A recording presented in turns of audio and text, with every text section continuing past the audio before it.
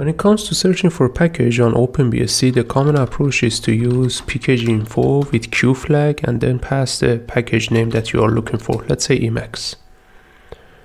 As you may have noticed, it takes a while to look for the Emacs package or for any package, especially if it's not cached. It has to actually make a network call to pull the package information from the internet. This could be frustrating in some cases. For instance, I was trying to port one of my programs and I needed to actually make many queries to the Pkg info, and I realized that it's not as performant as I would like to be. A faster alternative is to use a command called Pkg Locate. Let's check its man page. Pkg Locate is built on top of the locate command, but it uses 3 databases by default. Pkg Locate DB, which actually contains all the OpenBSD packages, SRC, which is the base packages of OpenBSD, and XOR contains all the X related packages.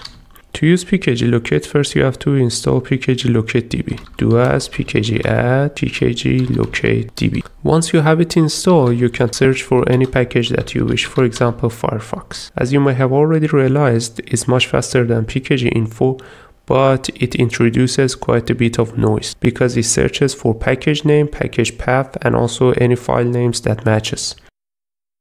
But wait a second, there is another approach, and that is using a script that I have created called Pkg Search. Let me demonstrate it to you. I pass the help flag, it prints a very nice summary, including list of the supported switches and the dependencies. Pkg Search dependencies are Pkg Locate DB and FCF or Fuzzy Finder. To use it, simply type Pkg Search and pass the keyword, let's say Firefox. It also supports Inline Search, let's say 0AD. And once you press enter, it prints the package name.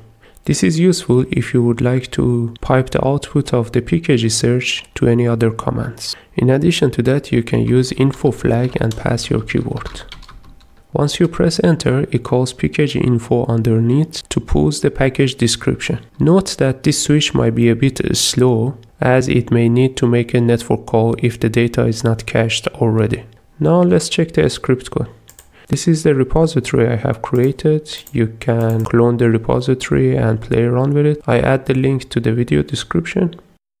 It's a simple script, contains only 80 lines of code, which most of it are related to printing stuff and parsing the argument. The main task is done only in a single line, which is here. So basically, it pulls everything from Pkg Locate, more or less like a database dump, and then pipe it to cut, separate it by column, and gets the first column, which is the package name. Since the results may have some duplicates, it pipes it to unique and finally to FCFS. You can download it, play around with it, and let me know what do you think. That's all for this video. Merry Christmas and have a great time. Cheers!